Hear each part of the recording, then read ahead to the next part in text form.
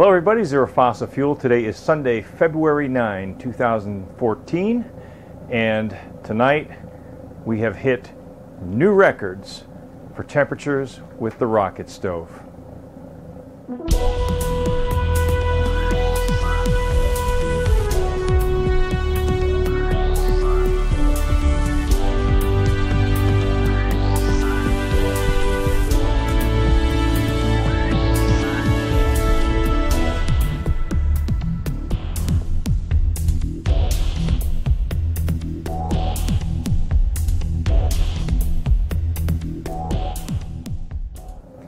That's right, tonight we hit 808 degrees with the rocket stove, and it is thanks to the pellet basket revision 2.1. First, let's take a look at the pellet basket that I made originally. This is the first prototype proof of concept. It works surprisingly well. I actually got 8 or 9 burns out of this. I was surprised to get 2 or 3 burns out of this. So this was a very good proof of concept.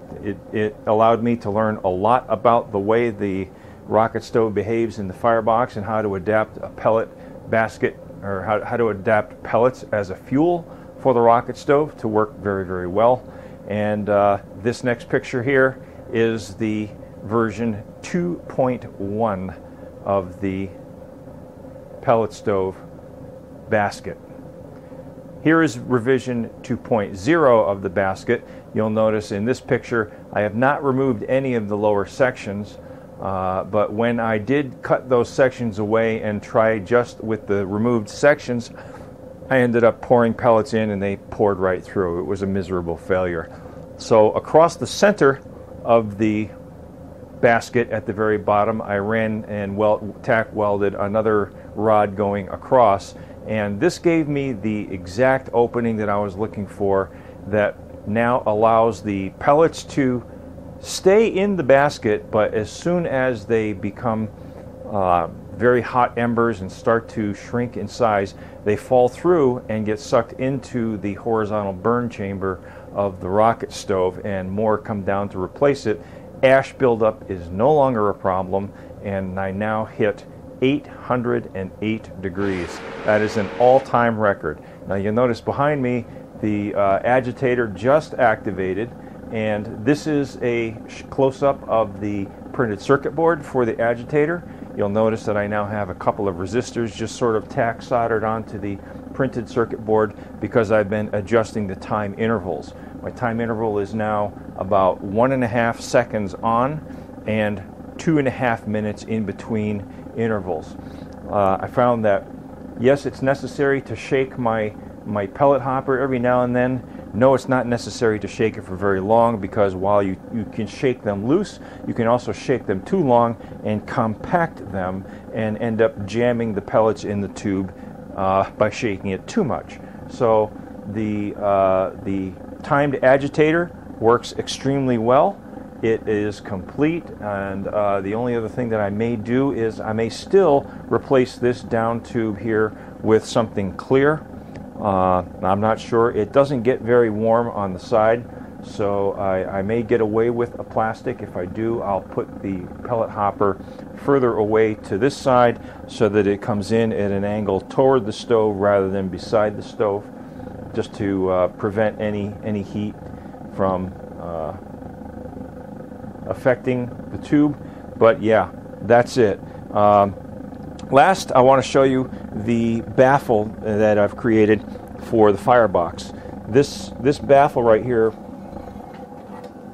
is what I use to control the airflow inside the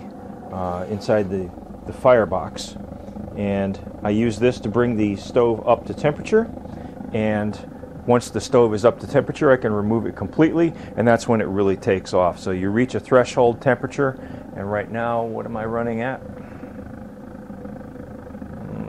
617 degrees.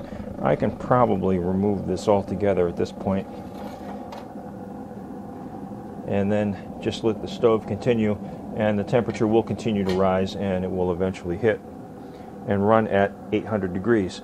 I've also put a handle on the top of the basket that I can grip the basket and slide it back and forth in the top of the firebox. All the way forward, or I'm sorry, all the way to the back, closest to the tank. All the way back, as I was saying, all the way back closest to the tank is where I get the most amount of heat, because all of the air is passing in front of the basket and underneath the basket. And if I take and slide it towards the front, away from the tank, I can actually regulate the flow of air going behind the basket, and that actually causes the temperature to drop. So I now have not only a super hot burn, hotter than any wood that I've ever burned in the stove, but also I have the ability to regulate the flow, or regulate the temperature of the stove, simply by shifting the basket front to back. So that's it for now. Like I said, there's very little I have left to do on the rocket stove, other than enjoy it and continue with some of my other projects in the lab. I hope you are enjoying this video series. As always, please rate, share, comment, and subscribe to my videos. And peace.